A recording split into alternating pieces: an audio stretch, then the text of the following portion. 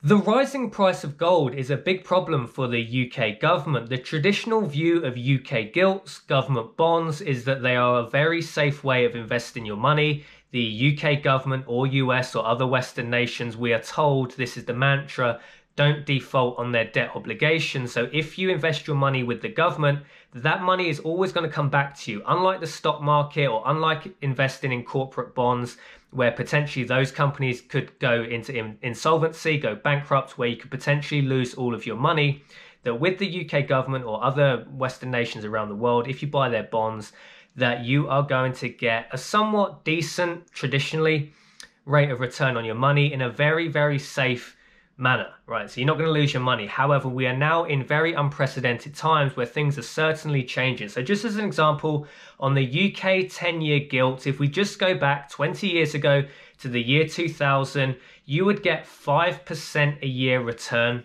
on the UK 10-year gilt. If you cut forward to 2010, that dropped to around 3 to 4%. So now you're only really getting in line with real inflation, 3 to 4%. So after inflation, you're basically only just keeping your head above water. Now, if you cut to today, 2020, the UK 10-year gilt only returns 0.1%, not 1%, 0.1%, a tenth of a percent. Now, if we look at inflation, RPI at the moment, with everything that's going on in the world, is about 1%.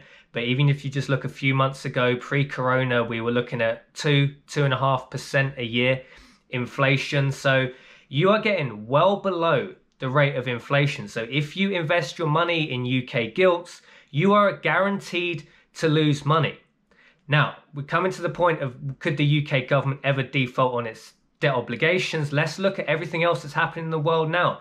UK debt to GDP above 100%. That's the threshold, that's the marker that above, especially certainly once you cross the debt to GDP ratio of 100%, countries start getting into deep water. You start getting a real possibility that a nation with debt to GDP levels above 100% may default at some point in the future. Look at the deficits that the UK government is currently running this year.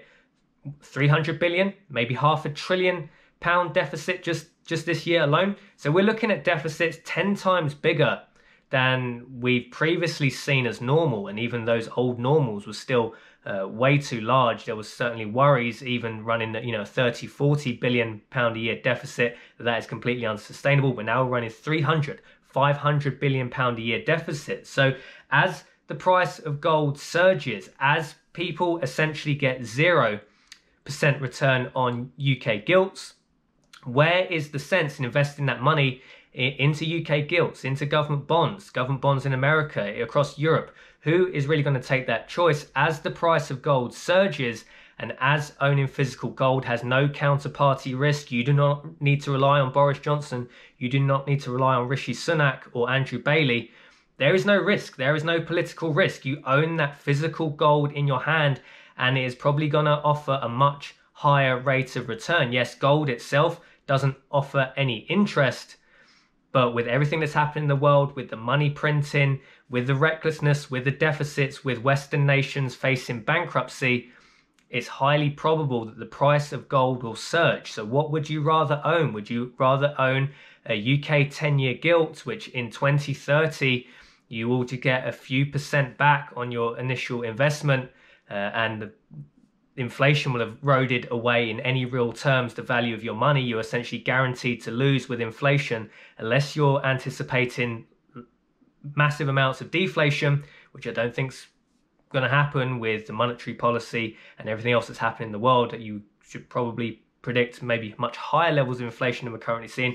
Bearing in mind the UK government lie about RPI, it's in their interest to make inflation seem much lower than it is. Anybody that goes to the shops at the moment, do you think inflation is really 1%? Even in the current corona environment, I'm going to the shops, just doing basic essential shopping, food shopping, clothes shopping. Everything seems to be going up at way more than 1% a year. Real inflation could be 5, 6, 7%, depending on exactly what items you're buying in the shops.